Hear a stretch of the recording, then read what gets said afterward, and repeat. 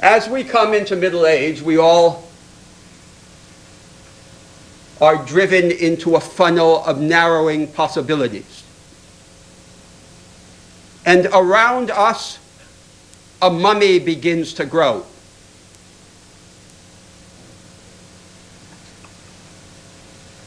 Neelan avoided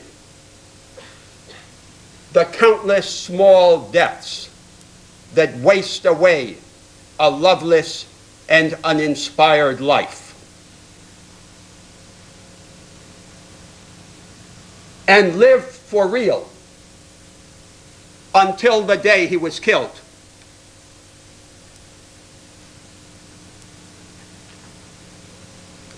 He understood that the essence of moral wisdom is to unprotect ourselves.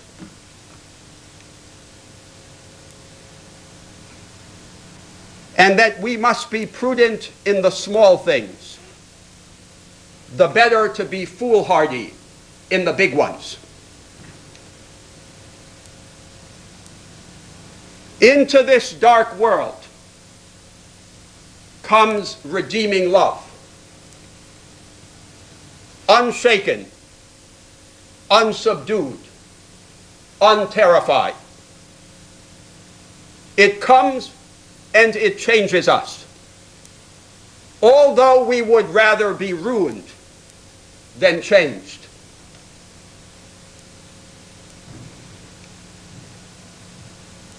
It is now 30 years and a month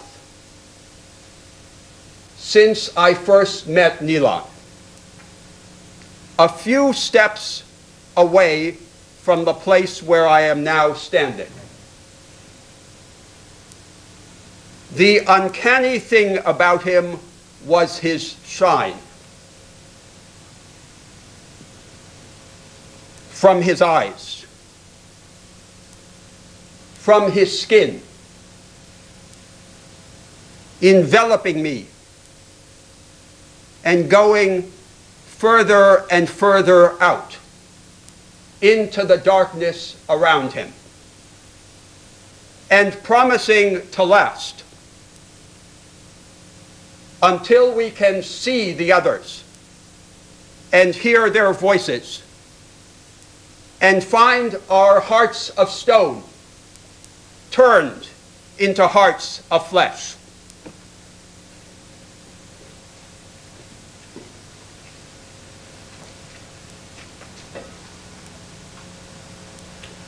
The next speaker is Clarence Diaz.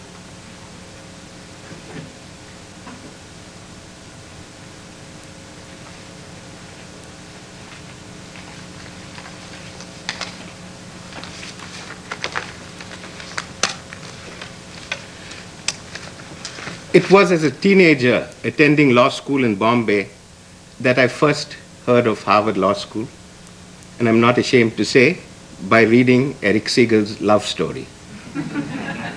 Today I want to talk about a love story.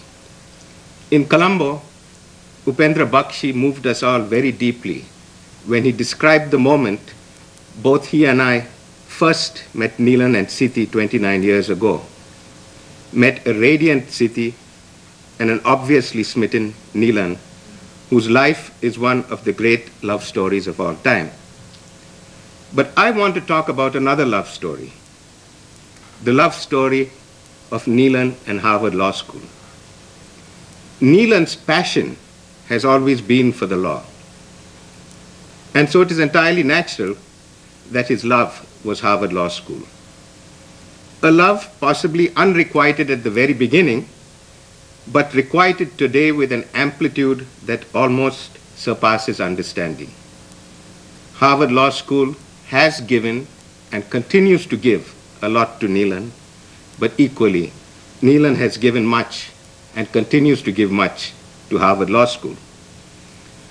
A few dubious detractors of Neelan callously chide and criticize him for his love for Harvard Law School, as being born of pride, snobbery, and elitism. Little do they know the charming and disarming person that Neelan was. Neelan does belong to a select and rare elite, but it's an elite not only of ability, but of meritocracy. Neelan, the connoisseur of excellence, excellence of the intellect, excellence of the heart, excellence of the soul. Acutely aware that it is but a single letter of the alphabet that separates the best from the rest, Neelan has dedicated his life in Colombo, elsewhere in Asia, and at Harvard, providing opportunities to bring out the best in the young budding lawyers and jurists who are lucky enough to come in contact with him. From them, he would ask no more than their ability, but he would settle for no less. His challenge was never to let the good be the enemy of the best, but his compassion was also never to let the best be the enemy of the good. His view of legal education as a process of putting in and not merely one of drawing out. His view of education as a process of self-learning and self-fulfillment within a nurturing, caring, and challenging environment is what caused him to strive to create the institutions he created, which could provide that kind of nurturing, caring environment. Over 55 years, Neelan has constructed an intellectual legacy that will remain forever challenging. For me, that legacy is contained in just 3 concepts and 3 words: reimagining, constitutionalism, and diversity, especially cultural diversity and pluralism, as a gift to be cherished and nurtured, not feared and repressed. So today, let us celebrate Neelan, a consummate crafter of consensus. Let us celebrate Neelan, the master of the uncompromised compromise.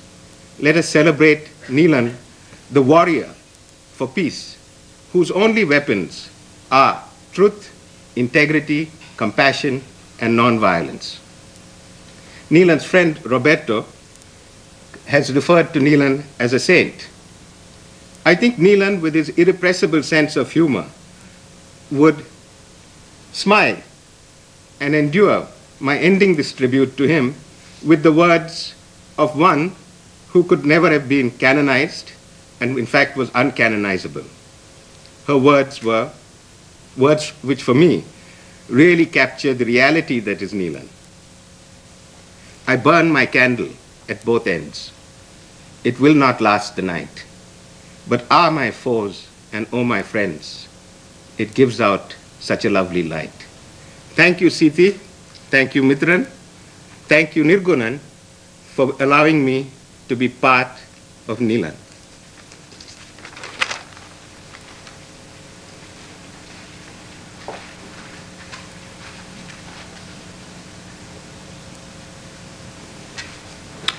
I wish to say a few words myself about Neelan. We too met about 3 decades ago when he was a graduate student here and I a teacher. The two of us went to Yale together to spend a year, I as teacher, he as a fellow, in its law and modernization program. We grew close then. We grew only closer over the decades, particularly when my own work turned very much toward human rights, particularly after the human rights program began, and all sorts of collaboration with Neelan and his work became possible. At times it seemed almost inevitable. It has surprised me how vivid my recollections of Neelan are.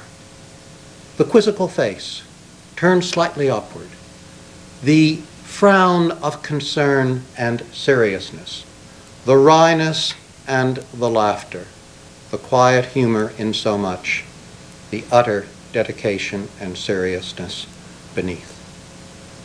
We saw each other not that frequently, perhaps 5 times over the last decade, but each meeting held its intense talks, as if there was so much to be said and discussed and proposed in so short a period. It was a special treat when Sethi was there too, as in our garden in Cambridge.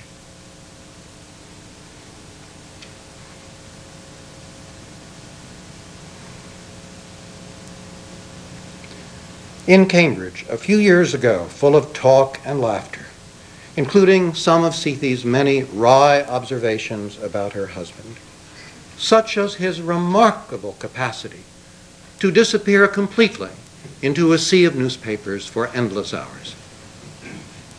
Our last meeting was in Geneva, during a time when UN groups and minorities and ethnic conflict were convening. Several younger people from his organization, ISIS, were there.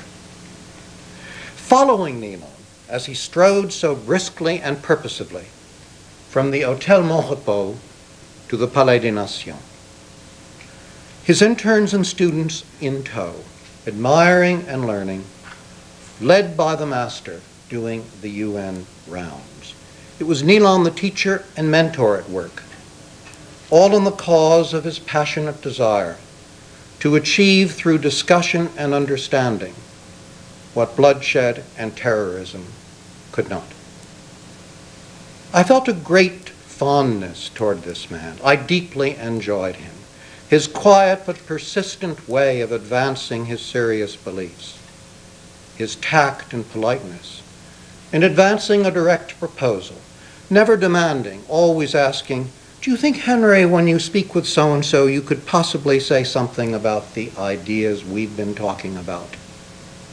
I took that as command. It was such a good idea, but never put forth by him in that spirit. So gentle and considerate, but so persistent, patient, and firm, quiet but strong, full of a wiry energy. I never spoke with Neelan about the source of his rooted beliefs in the right paths toward peace and justice. Courageous he surely was, but there was more than raw courage. Surely his person and his work expressed not only a deep love for humankind, but a deep faith in human nature and our capacity for empathy and understanding in our ultimate goodwill. Was that faith in any sense a religious one, in a concrete sense? Or was it a less defined, spiritual sense of mission and hope that enabled him to continue in his path despite the evil that all saw about him? I now wish we had engaged in such a talk. It is strange, isn't it, that when someone admired by and beloved to us dies, the relationship doesn't end, but takes on renewed force with a desire that we had known him better. Our service now turns to some music provided by Sethi, loved by Neelan. We shall hear it for about 10 minutes, and then anyone here is invited to rise and express thought about Neelan.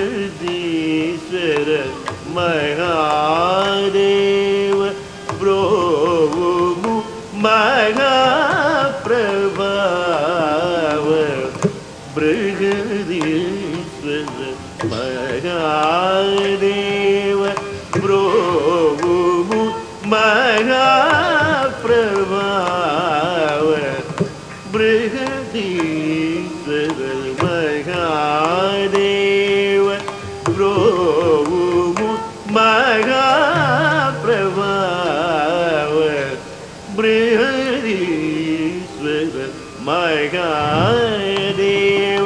Prabhu Mahaprabha Pragadishwara Mahadeva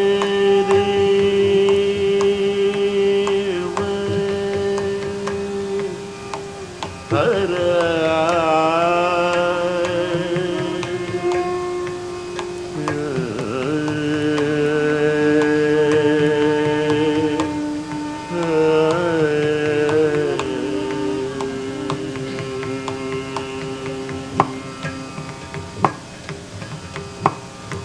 सहज कारुण्य वीक्षण